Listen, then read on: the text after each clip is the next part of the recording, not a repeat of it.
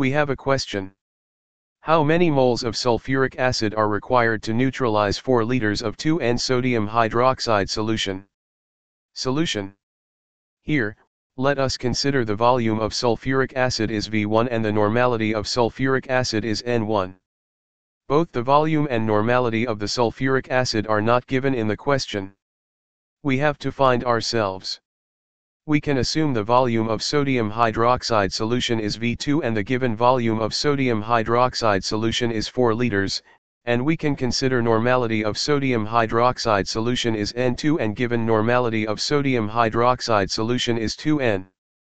Now, we can use normality equation, V1N1 is equal to V2N2.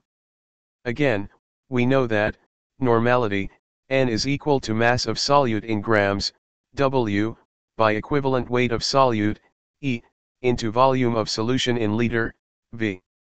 Now, we get, V1 into W by E into V1 is equal to N2, V2. Or, V1 into W by 49 into V1 is equal to 2 into 4. Here, we can cut V1 by V1 and equivalent weight of sulfuric acid is 49 because molecular weight of sulfuric acid is 98 and replaceable hydrogen in sulfuric acid is 2. Hence, we get W is equal to 2 into 4 into 49.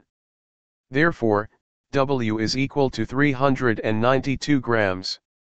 Now number of moles of sulfuric acid required to neutralize 4 liters of 2N, NaOH solution is equal to weight in grams of sulfuric acid by molecular weight of sulfuric acid. That is equal to 392 by 98. That is equal to 4. Hence, 4 moles of sulfuric acid are required to neutralize 4 liters of 2N sodium hydroxide solution.